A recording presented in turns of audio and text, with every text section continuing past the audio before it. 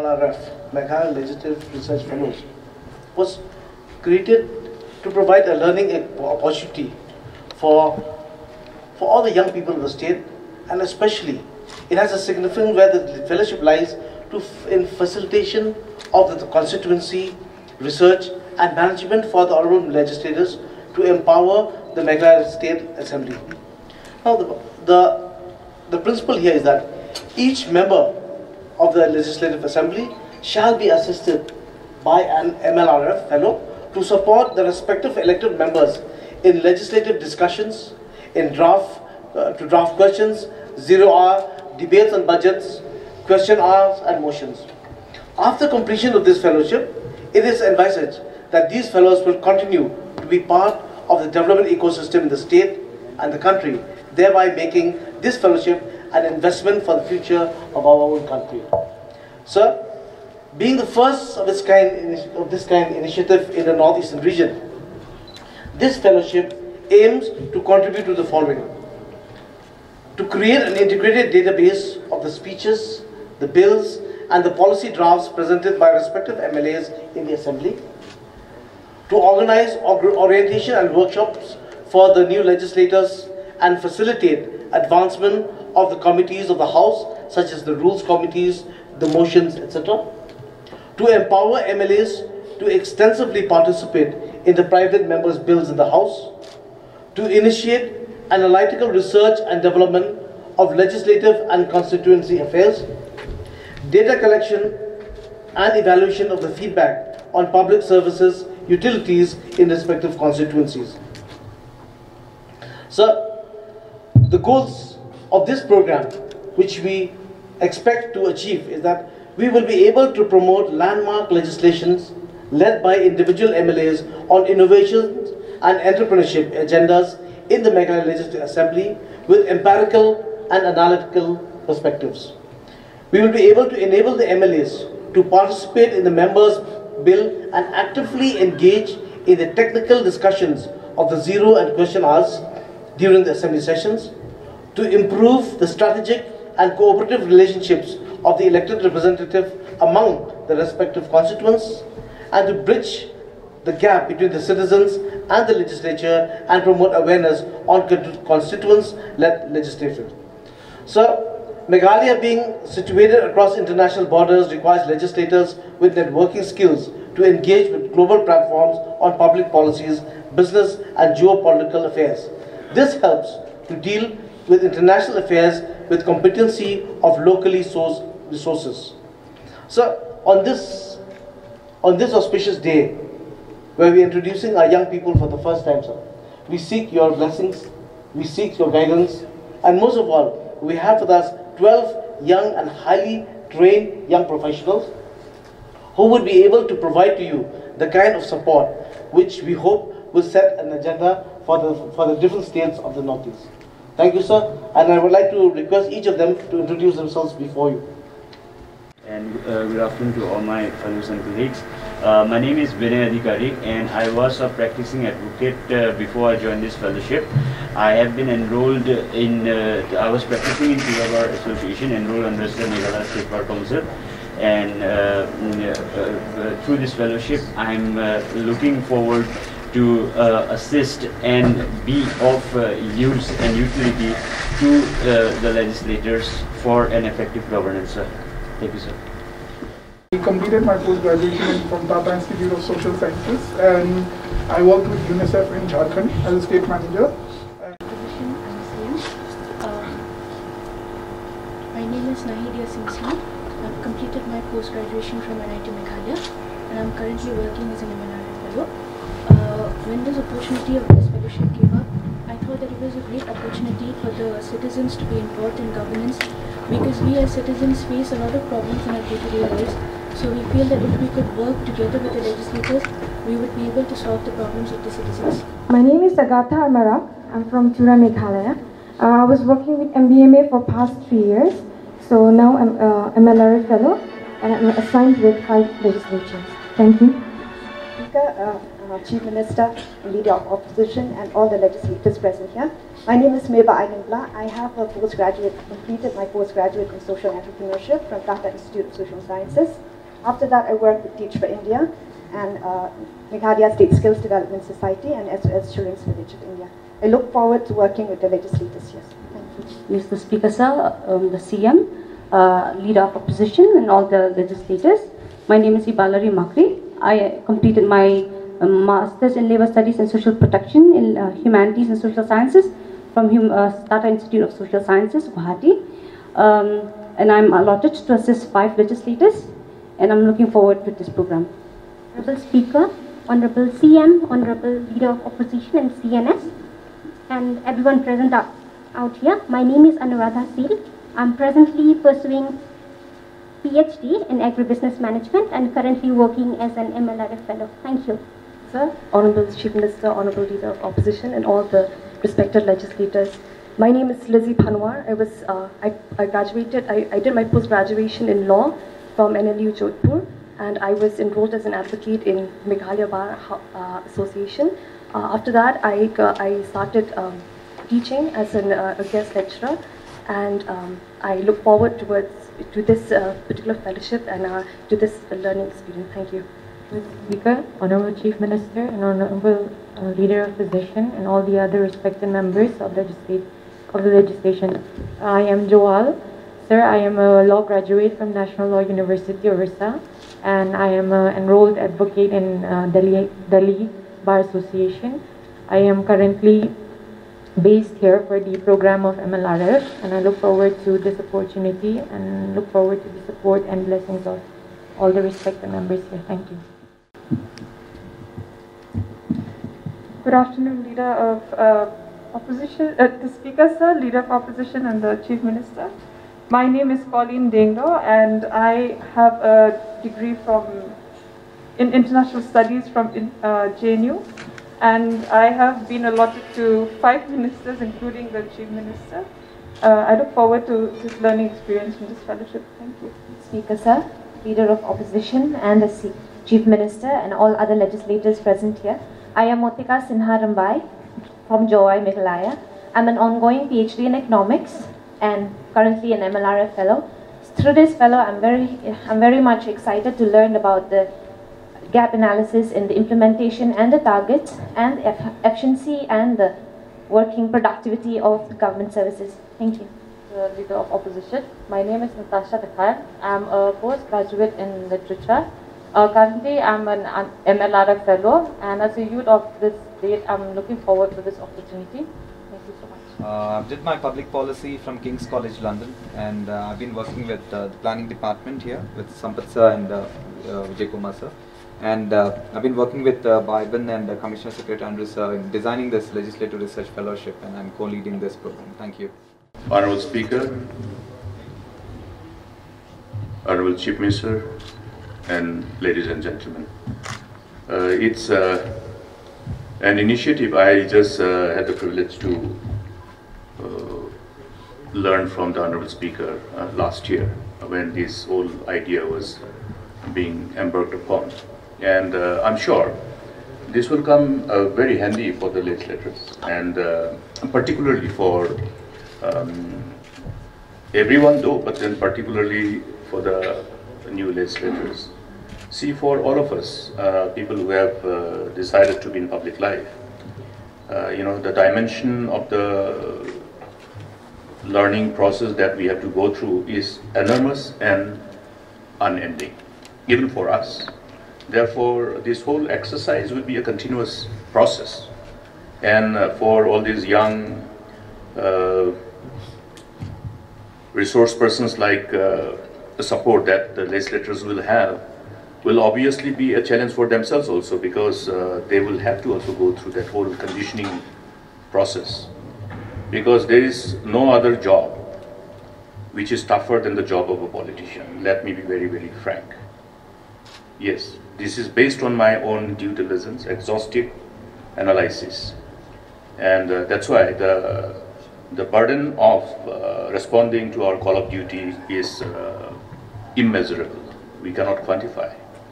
And as things unfold, as these issues keep on confronting us, so the whole multi-dimensional challenges and subjects that we deal are so diverse. We can't be confined to one particular subject because we need to deal with everything. There's not even a single sector which will not be required to be dealt with by a member of a house, whether it is an MLA or an MP. So therefore, the learning process for us is bound to be a continuous process. And therefore, for all of you, since you will be associated with the legislators, whether it is in the process of legislation or dealing with number of issues, how to really align our approach in policy decision, given the kind of unforeseen challenges as issues keep on confronting us. So I'm sure this initiation will definitely enrich us and have the backup team, particularly compiling ideas and sharing them, which is compiled in a kind of a format easily available for the legislators, will be handy. So I look forward, to see how this initiative works. I'm sure it will work, but definitely you will also have to be all the young ones. You have come from diverse background, from academic perspective. I am very happy that most of you have come from premier institutions, renowned institutions, and you must have gone through the whole process of conditioning as you reach this level of your studies in your academic field. So with this background, you are already equipped with the wherewithal. You only will have to be receptive to the challenges that will be associated with the kind of assignment that you are taking. So my best wishes will be always there to share ideas, and you will learn from us, and many of our friends will also learn from you. So it will be a two-way exercise, and it will be also important for all of you to really look at people who have the wealth of experience in the whole matter of legislation and dealing with public issues, policy matters and all, and enrich yourself so that those wealth of knowledge that you will gather can be handy for you as you assist and support the legislators. My best wishes once again. Thank you. Our Honorable Leader of Opposition, all our Honorable MLAs who are present out here, and all the research fellowship program scholars that we have today, and the entire team that has made this possible. This whole idea had started, of course, a long time back, and when I had a small period of experience in the Parliament, we had a lot of research scholars there, and there were different agencies that used to help MPs to understand the different bills that were coming up.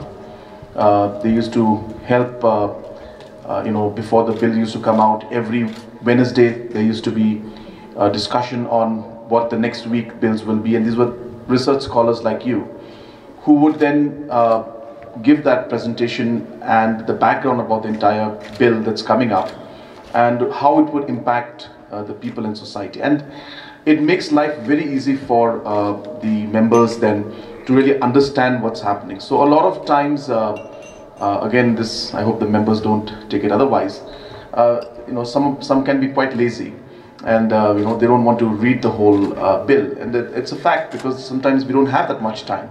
So if there is a system that allows us to do this research and allows people who are into research to do the hard work and bring it out in a much more easier, presentable manner and give a concise view of what the bills are, obviously it leads to productivity, and that was the starting point of this entire thought process. And I'm very happy that today this has finally happened, and today we have got great people who are in the team, and ultimately what's going to happen is the efficiency of legislation will go up. That's really what the hard fact is, and that's really what we're trying to achieve out here. We realize that a lot of legislatures are not able to go deep into a lot of the subjects that really matter, and a lot of times we pass the bills without really understanding what the bill is all about. So it started with that thought, but you have to realize and understand that an institution like this and a system like this can have huge impact overall. So what you will have to really understand and will have to figure out is how far you want to go, because this is unending. Now if you have some people who are attached with ministers, then you are actually in the executive side. You are actually going to be working where we are doing the work and implementing the projects, and so that's more to do with governance and monitoring and accountability in one way. All those aspects you'll have to look into the implementation part. And when you're with legislatures, then you are actually in the legislature wing, and therefore there you are actually going to be helping the legislatures identify issues that are important to the people. Somebody was mentioning earlier that this will help the grassroots and the public connect to the legislatures and bring out issues that are important for it. So you'll have to figure out whether you'll work with the governance aspect of the executive, or you're going to be with the legislatures, where you're going to actually then help in bringing the issues, preparing questions, cracking down on the bills, figuring out how it can be made stronger. So you'll have to see it from that angle also. So it's very huge and very vast. So even if you work with legislatures, again you need to remember that you need to figure out few specific things you want to do. If you try to do everything, it's going to go all hodgepodge. This is what I feel. So you need to be very clear what you want to do. And my suggestion would be that if you're going to work with legislatures, number one, of course, is most important is to understand the mindset of legislatures. You have to make sure you are always understanding what they're trying to do. Politicians have got, as was mentioned by the leader of opposition, have got multiple roles. So you need to see how you're going to assist.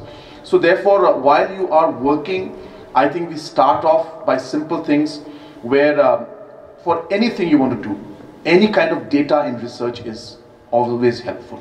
So let us start with working and making sure that you start doing a lot of research on facts and data being collected on the different bills, presentations being made, a centralized database being created for all of this. I think you start with that kind of a model, then go into assisting the legislatures in three issues I should say. One is the different issues that are there in the state, so you can prepare questions for them. You can bring out scan through Facebook, scan through different news articles and figure out what's happening in the state and what people are really wanting, and prepare those questions in a real good manner so that it's the house can be very productive. So the preparing questions is one area. Second, I think areas which is very important, which we have discussed already, is those issues when we prepare. Like for example, now somebody wants to discuss on law and order. I think you guys can prepare the speech and the points at least on what would be productive in terms of participation during the session time. So I think it's important that research-based arguments and research-based interactions and debates are much more effective on the House, and it'll raise the level of discussion in the House. And third is, I think, the area of rules. A lot of time, a lot of legislatures actually are not able to go through the rules, and there are a lot of rules. Even our honorable leader of opposition, who is one of the senior most, will tell you that sometimes he also has to go through the rule book and figure out what's happening, because it's so vast. And so you can't imagine a new legislator coming in and they won't even know that 14 days before you have to submit the questions, how you have to draft the whole process for putting up a call attention motion or different things.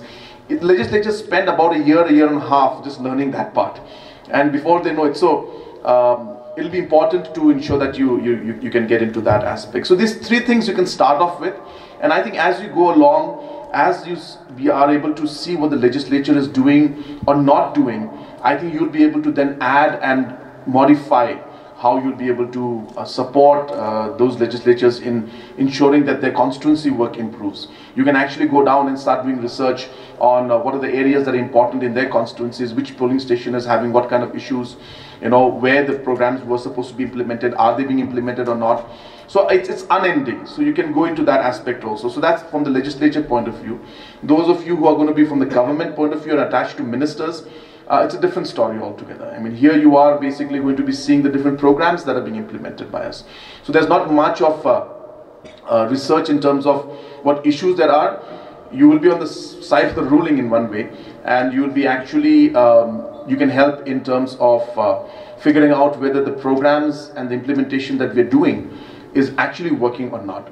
So you could actually take up, say for example, one program like say Jal Jeevan Mission and say, well, okay, look, I'm going to go to Jal Jeevan Mission and let's see the implementation, let's see the quality. But of course, those things you'll have to work out with the honorable ministers concerned and the team that is there. So I leave it at that. We can go on and on with this because it's a very vast topic, very vast subject.